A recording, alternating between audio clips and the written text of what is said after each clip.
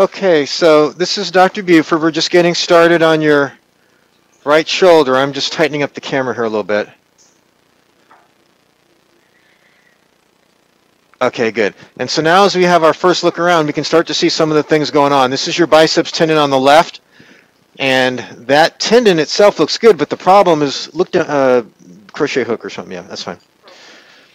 If you look down at the insertion here, this is very loose, okay? This is definitely what we call a slap lesion. You can see the fraying at the edge. You can see how here's the biceps tendon, but every time the biceps tugs, you can see what happens here. Okay, so that's not great. We're going to have to do something for that.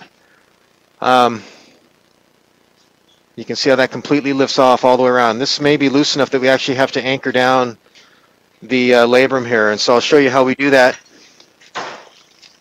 We're going to go ahead and place a shaver in here. And hold the camera. And the shaver allows me to remove some of the cartilage. Hold real still because I need good pictures here. And now with these, with the shaver here, we're going to remove this cartilage off the superior glenoid. Okay, so in just a minute, you'll see the cartilage. As we remove it, you'll see kind of the yellowish bone here. And when we're doing a slap repair in situ, this is an important step in order to create a space for this to heal to. And so as we push in here and look down and rotate the camera around, keep going around to about 5 o'clock, other way. Yeah, you can see we're starting to get to a spot here. I don't think we've quite gotten there. There's still yellow cartilage, so we'll stay on this view.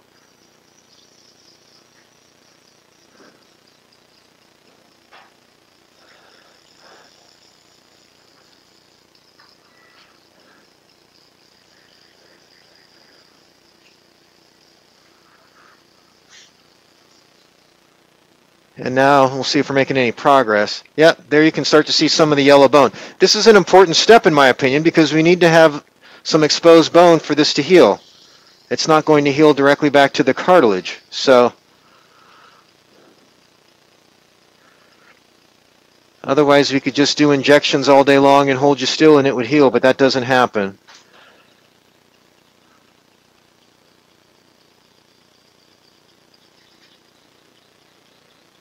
Okay, so now that that's prepared, we're going to get our double-loaded Y-knot suture anchor. It's a 1.8 millimeter double-loaded Y-knot suture anchor that we need because we're going to have to do this labral repair before we release the biceps. The problem is if I release the biceps, this is still going to be very, very loose. And I've got to anchor that down before I release the biceps so that that'll still provide an anchor point for the ligaments in the shoulder. While we're getting our suture anchor, I just want to show you, this is the tear in the rotator cuff up at the top of the screen. And so this is where we're going to be repairing the rotator cuff. We'll show you some more there in a little bit. But the next step is to go ahead and place an anchor down into the bone here.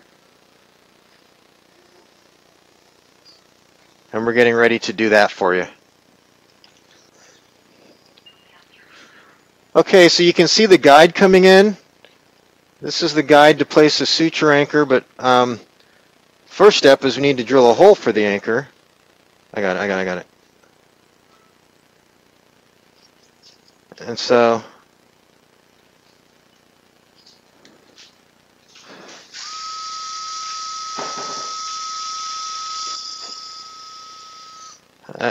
that drills the hole. Next we get the anchor. Come closer. And then we get the mallet.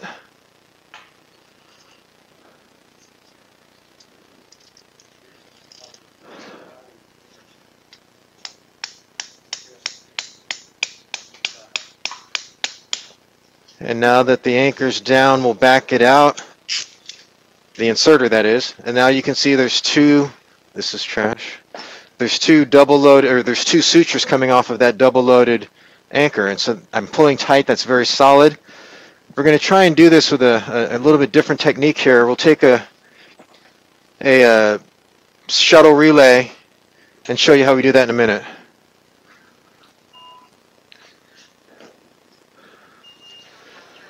Okay, so now we're going to take some sutures out of the way here. Just like that, okay?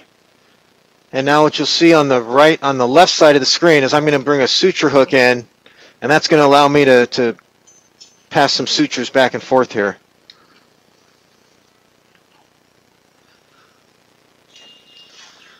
Okay, step one is done. You can see how we've got that first suture tied, and you can see how that's recreated that bumper there. That's why we're doing that. If we don't do that, even if we release the biceps, that's still going to be super loose.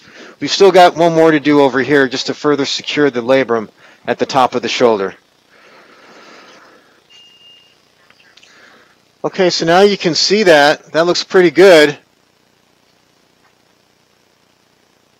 Now we can release the biceps, and some people would ask, why are we releasing the biceps if you just did a slap repair? And the reason is that, as we've talked about, you're an overhead athlete at a high level, and I'm very concerned that you would get very stiff if we repair your rotator cuff and do a slap repair. So I think this is going to be something that gives you a much better chance to get back to the same level, at least in my experience. This has a much higher success rate of doing it the way that we're doing it.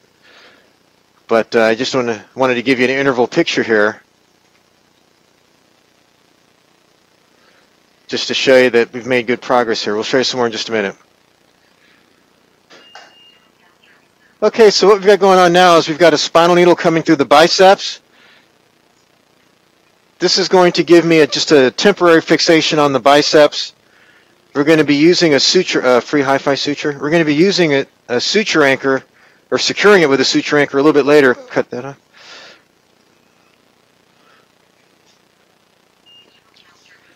Okay, so this is what it looks like when you've done a slap repair and a biceps tenotomy so far. That labrum is repaired. That looks much better to me. And now we've got the biceps secured. We're going to be tenodesing that a little bit later. But so far so good, huh? So we're going to finish here, and we're going to get to work on the other part of the rotator cuff. I'm going to take our shaver and see if we can do a little bit of provisional work here on the articular side.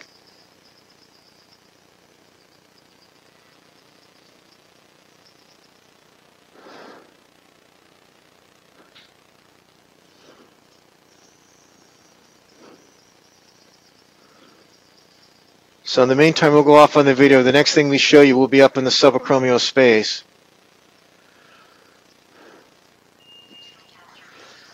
Okay, so here's the tear. That smooth white stuff, that's the articular cartilage on the humeral head. The camera's lateral, spinal needle's lateral. That's the posterior aspect, and that's the anterior aspect of your shoulder. And so we're just trying to see, we know this goes back a little bit more posterior, but I don't want to take down any more tendons. So I think I'm going to put my first anchor here. And the odds are we're going to need a second anchor up here, but that actually looks pretty good right there. I think I don't need to take any more tendon down there.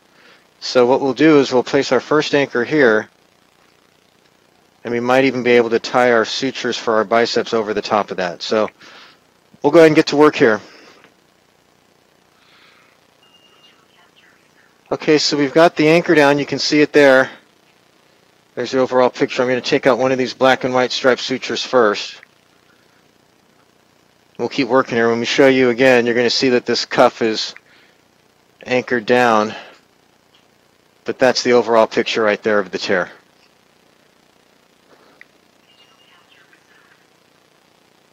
Okay, we're all done here. Let me show you where we're at. We've got the cuff repaired with 3 sutures right there. That looks good. Let me see if I can focus better than that. That's a little better. And if we rotate the camera around, if you look to the right, you'll see the bicep suture right there. And that tissue is very solid. And we've got everything anchored. We've got the tenodesis completed. And so we're going to finish up here and get you back to the recovery room shortly. Just making sure there's nothing else to worry about here. Okay, that looks pretty good. So good luck to you now. Bye-bye.